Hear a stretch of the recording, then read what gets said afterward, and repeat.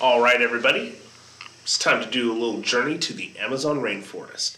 Now, if we're going to go to the Amazon rainforest, we actually need to know something about the Amazon rainforest. So in this video, we're going to take a look at some facts about the Amazon rainforest, dispel some myths about the Amazon rainforest, and then we'll actually get to some fun animals and then our assignment, okay? So facts about the Amazon rainforest. By the way, the facts are important as well as getting rid of the myth because you're going to see these things on future tests, okay? So, certain facts. Amazon rainforest, largest rainforest in the world. Most middle school students know that. And so they go, okay, yeah, largest rainforest in the world. But what does that mean? When we say it's the largest, well, how large is it? All right? Well, it's over 2 million square miles. All right, so what does that mean?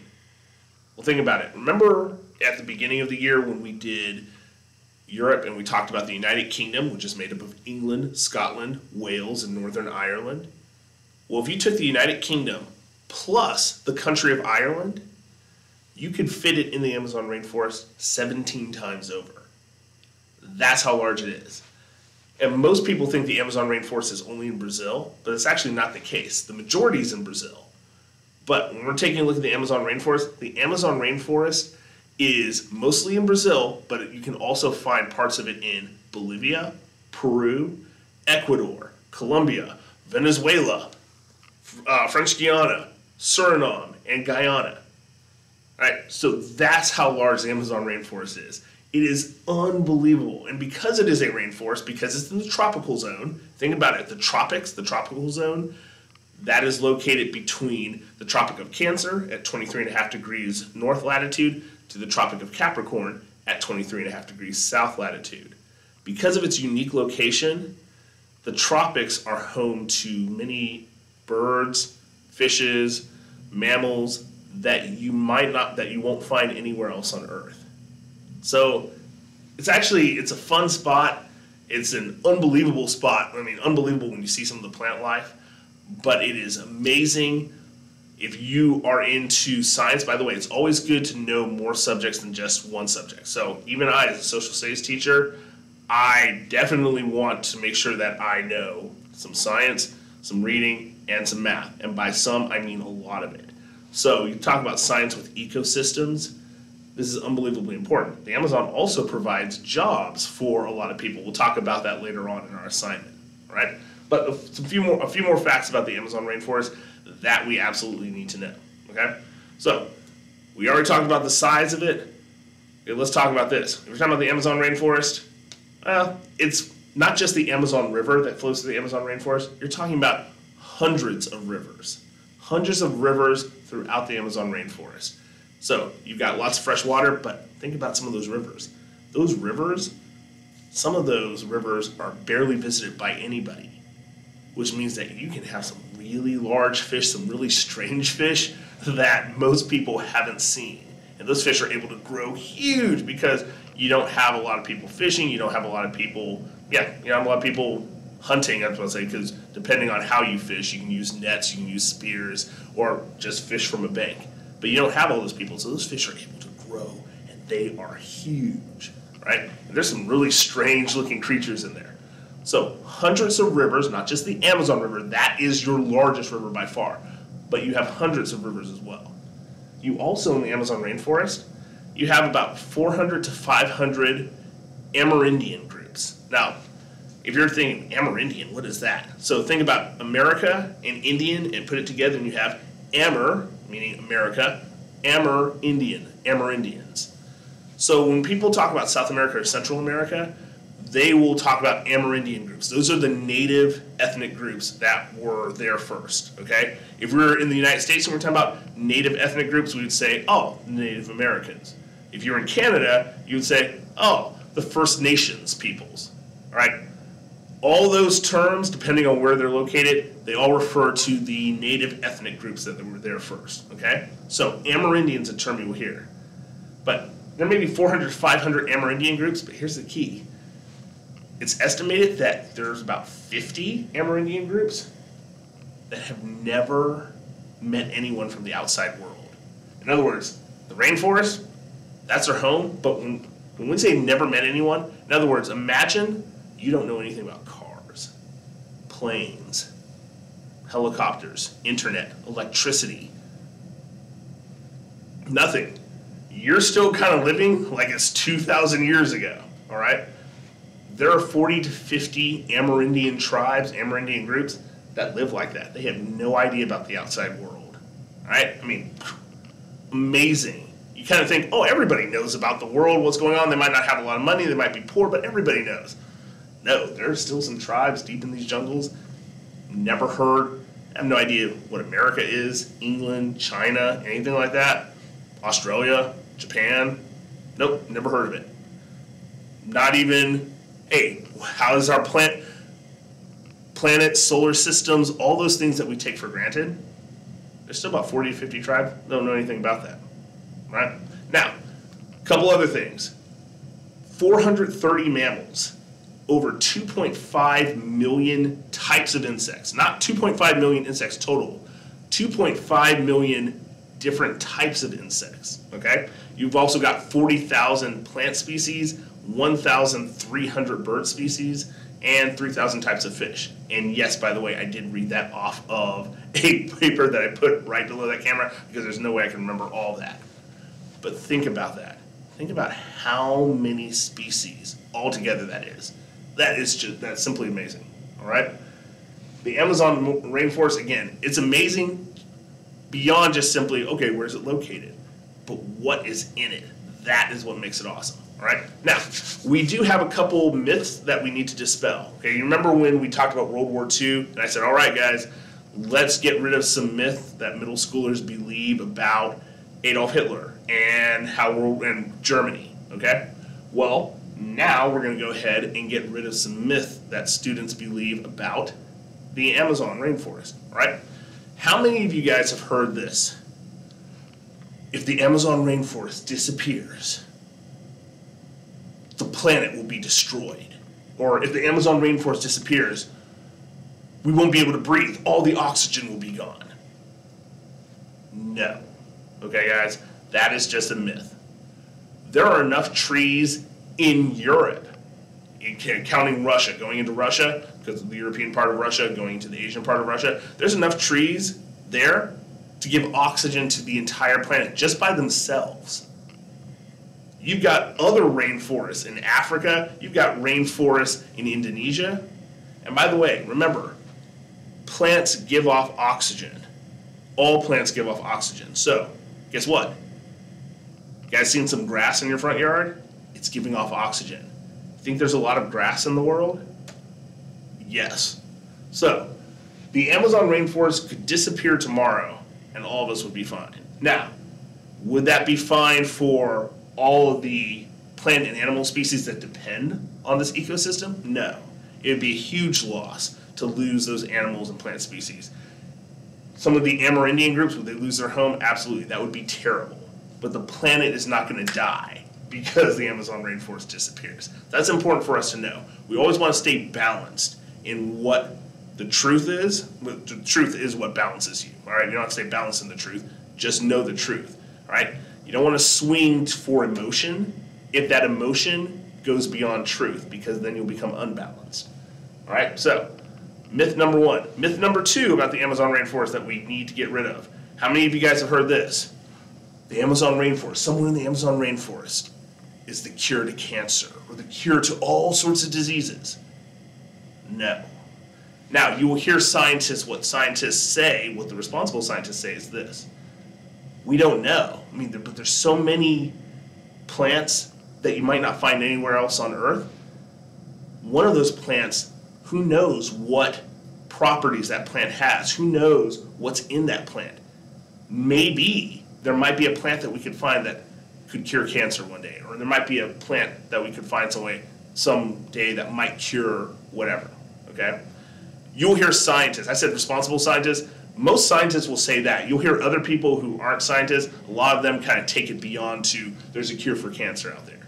So, trust me, if the Amazon rainforest held the cure to cancer, every country on Earth would be guarding the Amazon rainforest. So, it's just scientists speculate, who knows, maybe there could be something in the Amazon rainforest, but not that there actually is, Okay? It's always important when discussing any subject that we know the truth and we don't swing beyond that. Because again, we'll become unbalanced, and then it's kind of hard to be able to analyze some of the facts or some of the things that happen, okay? Like we'll discuss in our assignment later on. All right, before we get to our assignment, let's have a little fun. Let's see if you guys can figure out these pictures. I'm going to go a little bit fast simply for time's sake. Boom. You guys know what that is? If you don't, it's called a poison arrow frog or a poison dart frog. Now, this little creature has enough poison in it to kill about 10 men. All right, now, that does not mean that if you see this frog, you should run for your life, all right? Think about it. It's a frog. Frogs do not... When's the last time you ever heard, frogs killed 50 people today? Well, no. Okay, this frog is not going to run around killing you, all right? Its tongue isn't even poisonous, all right? You can hold that frog in your hand. But if you try to eat that frog, it secretes the poison through its skin, and that poison would kill you. Some of the Amerindian groups, what they do is they'll kill this frog and dip their arrows or darts in the skin, right? Creating a poison that you can then use to shoot large animals and kill them.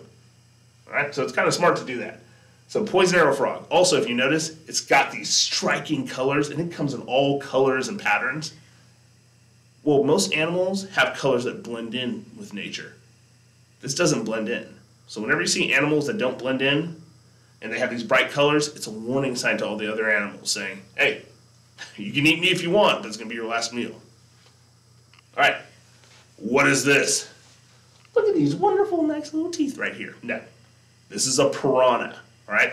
Now, a couple things. Piranhas do not live in every river and lake in South America. They do not live in every river and lake in the Amazon, but they are in some rivers. They are in some lakes in the Amazon. If you've watched one of those silly piranha movies, piranhas are not running around trying to eliminate all of humanity, all right? But they are attracted to movement. And if you are in the water and you start running and moving, they will go to you, all right? So they do swarm around animals that are in the water, and they can strip an animal bare to just its bones in a minute. So these are piranhas. Look how cute he is. No, not that much. All right, ta-da. This is our mascot, by the way. Dobbins Middle School, our mascot is the jaguar. All right, so the jaguar, that is your largest cat in South America. You will find it in the rainforest. This is one of the few cats that likes water, which, I mean, if you're going to live in the rainforest, you kind of have to be okay with water. So it will go through rivers, it will go through lakes. Very powerful animal. It hunts all sorts of rodents, all sorts of mammals. It will hunt birds. It even hunts little crocodiles that you'll see. Their name is, it's called a caiman, all right? So caiman is a type, if you think about it, there's crocodiles, alligators, caimans, and gharials, right? A caiman, you'll find a caiman that looks like an alligator. It will hunt that too. So jaguar is very powerful, really awesome animal. If you're British, you pronounce it jaguar, all right? But here in America, jaguar. Ta-da, what is this? This is a sloth. The sloth is very slow. It's not just that movie. Sloths are just slow. If you look up sloth, I mean, it doesn't move fast at all for anything.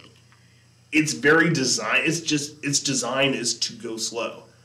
You'll watch videos where there will be predators climbing trees to catch the sloth, and the sloth is trying to escape by grabbing onto the next tree.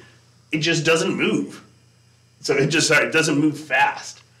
But sloth is a very weird looking animal, but it's fun. It's just weird, but it's still fun to look at. All right, these are macaws. All right, so macaws, again, if you watch that movie, a bunch of my students were saying Rio. I have not seen Rio, so I cannot endorse Rio at all, but apparently Rio is a movie, but it involves macaws. Ta-da! Macaws.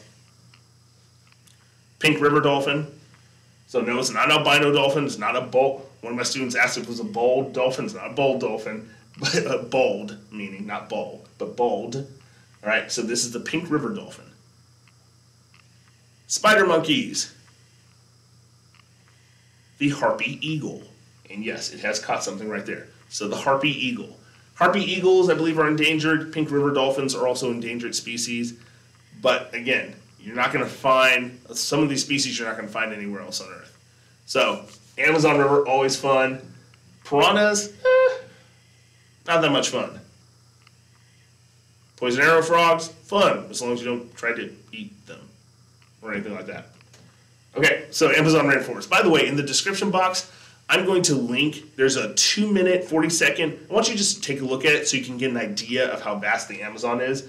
There's a drone, it's a drone video. So a person's taking their drone in Bolivia and just see how vast it is. And think about it, it's just a little percentage of the Amazon. So I want you to take a look at that in the description box below. All right, here's your assignment. And we've got 15 minutes, 50 seconds. All right, so this will go a little bit quick. Here's your assignment.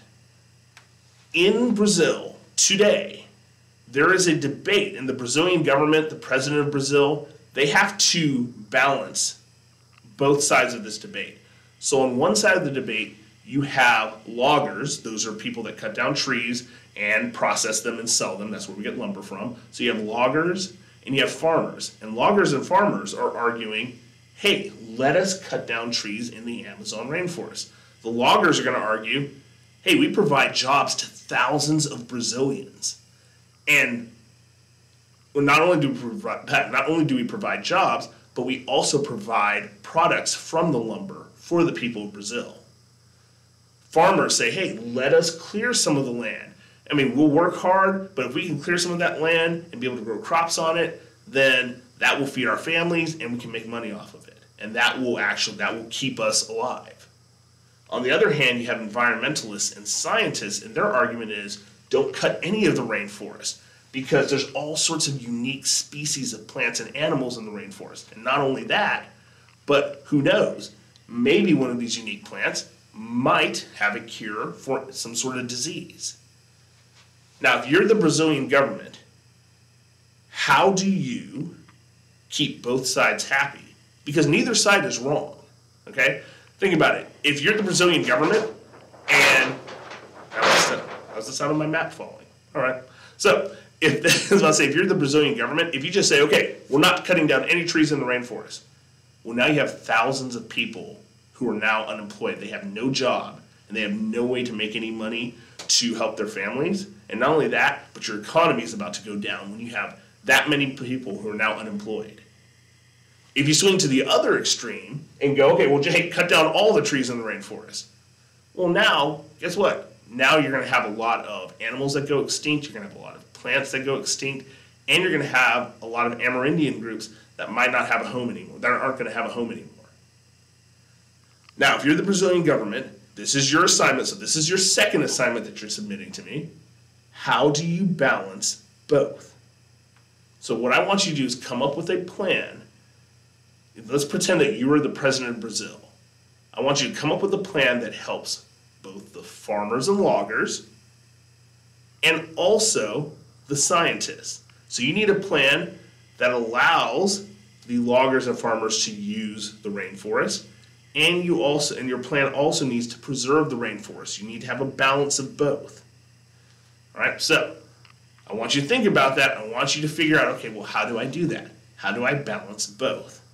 Loggers, I make the loggers and farmers happy, and I also make the environmentalists and the scientists happy. There's going to have to be some compromise. Both sides are not going to get everything that they want, but there's got to be a way that you can come up with a law that's going to help both sides. Okay, so that's what I want you to do. I want you to type up what rule or law you come up with. Here's what should happen: this, this, and this. That will make both sides happy, okay? Submit that to me, and you'll be done. All right, take care, guys.